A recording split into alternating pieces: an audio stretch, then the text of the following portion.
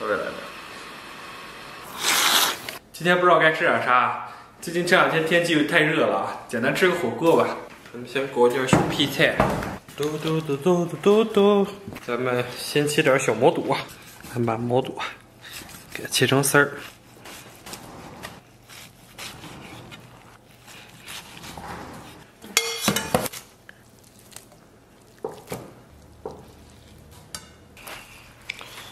来点百叶，其实吃了这么多年啊，这毛肚百叶的区别啊，我个人啊还是没法分别。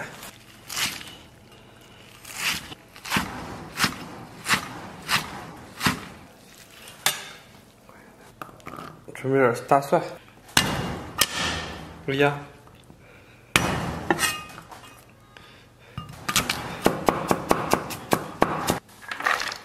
然后来上一勺辣椒粉，来点香油。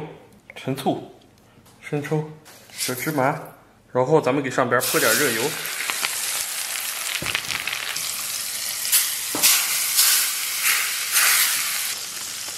小蚝油。今天咱们这个蔬菜少准备点，小豆芽，准备点香菜、金针菇，咱们来块火锅底料。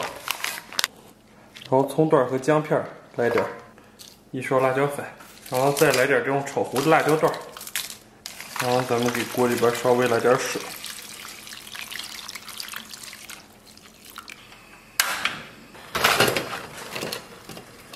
哎呀，哈喽哈喽，大家好，我天不容易啊，终于搞定了，这满满登登这一桌啊，咱们这桌太小了。 一个桌子有点小啊，我又找了一个小桌子放在旁边了，把毛肚百叶摆到这边了。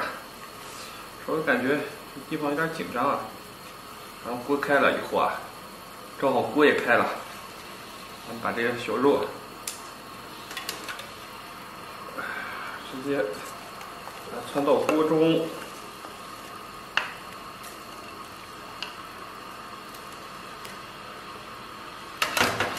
现在这种牛油锅底啊，成为这种涮火锅的主流了。我们小时候，这个涮火锅之前啊，先要放羊尾油啊，用来润一润锅啊。牛油锅本来就很油了，所以说感觉不用润锅啊。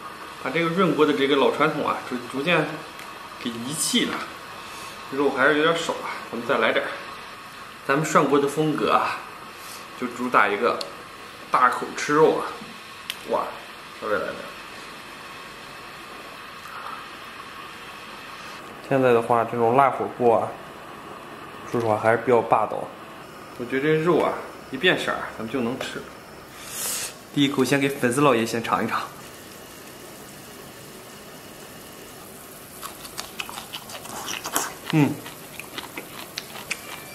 首先吃一个小葱啊，非常之爽口。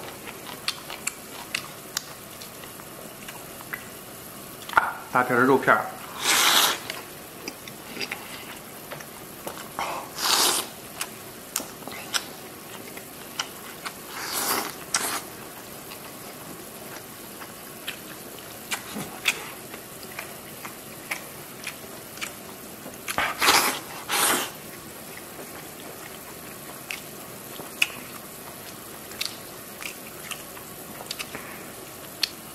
刚才那一口啊，真的好满足啊！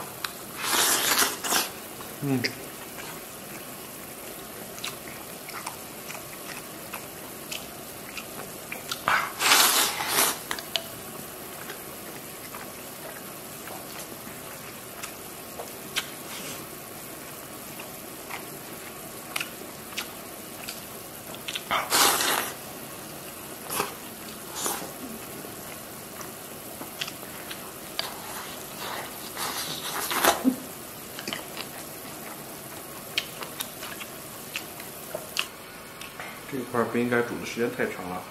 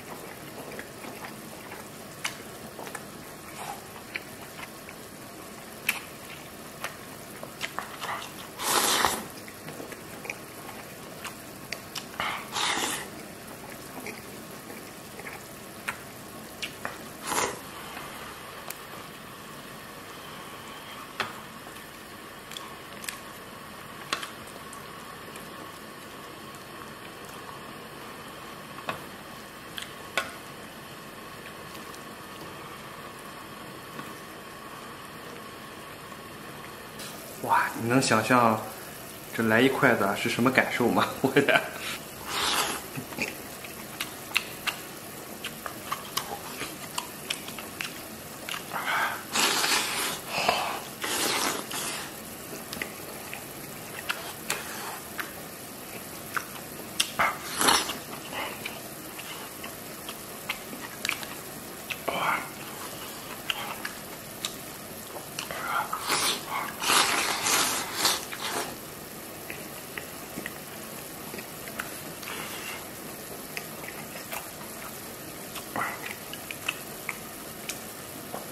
光吃肉就吃到爽了。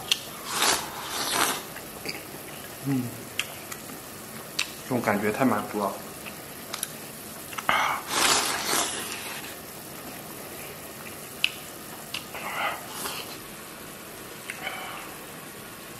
咱们直接来点毛肚百叶。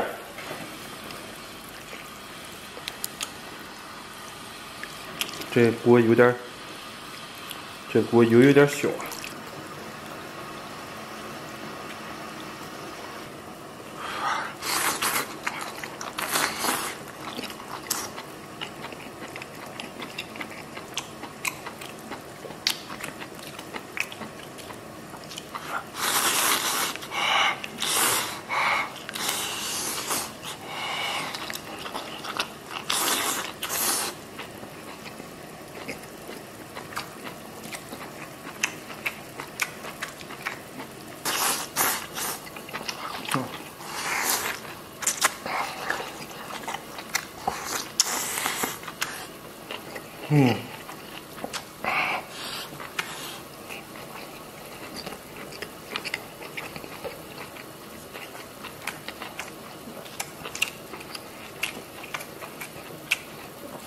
接下来咱们来点这个金针菇、小香菜。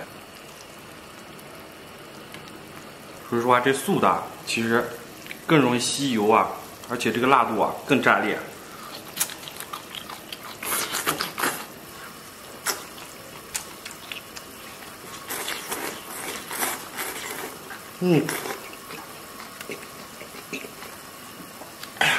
涮香菜真太炸裂了。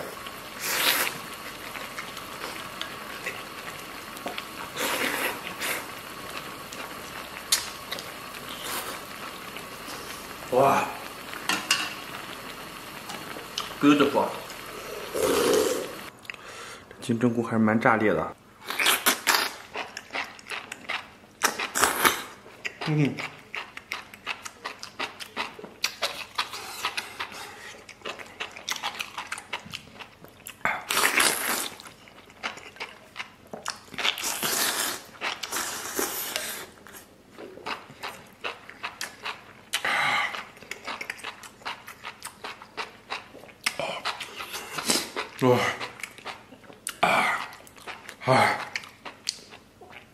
这个辣度啊，我真的服了。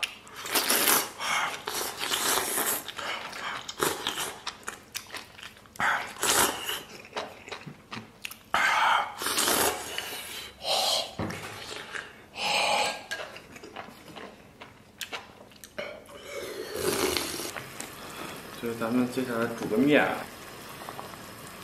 稍微煮开点就 OK。哇，现在像现在这种状态，